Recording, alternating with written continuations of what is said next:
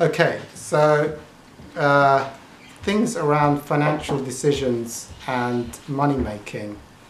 This was one of the things when I was really ill in active addiction, and the idea of my life depended on getting a spiritual connection and staying abstinent and working a spiritual program and getting that connection to God. And there's this thing of money, and I wanted to just share. I knew from my spiritual work that when you embark upon spiritual work, you'll be tested.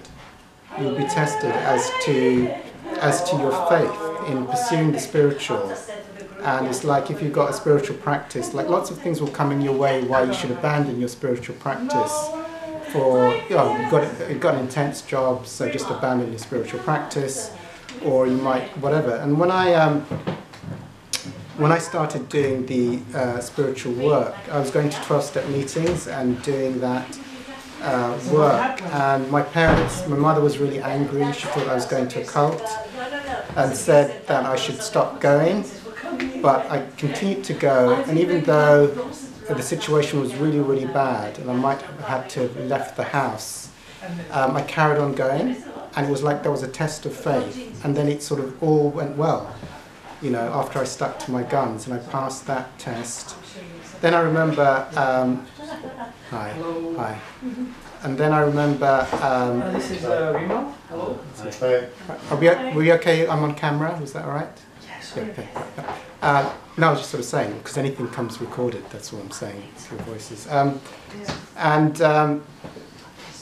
Yeah, and then my father, I thought I'm going to do these meetings, and then my father offered me a job working in his B&B, and I was doing that B&B, and so I was in charge of it. So I'd leave the B&B every day, every lunchtime, to go to a 12-step meeting, and I'd turn down hundreds of pounds worth of business, and I did this for a couple of years. So I was earning about £800 to £1,500 a month, because I was always going to these spiritual groups and turning a lot of business down.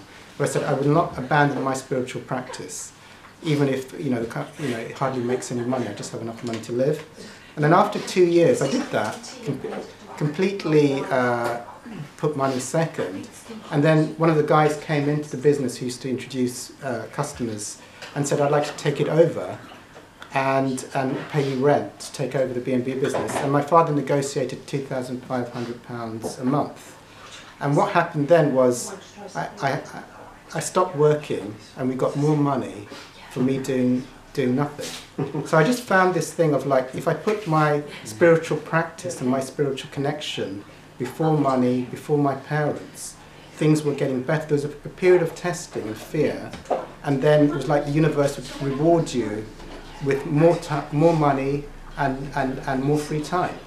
So it's like you get more and more abundance, but you'd go through these tests of fear. And I know that if I'd said, I haven't got time to do my spiritual practice because I've got to work non-stop, or I've got to stop my spiritual practice because my parents don't like it, I know that I'd have had a different life to the life I have now. So I just wanted to share that about money and putting spirituality first.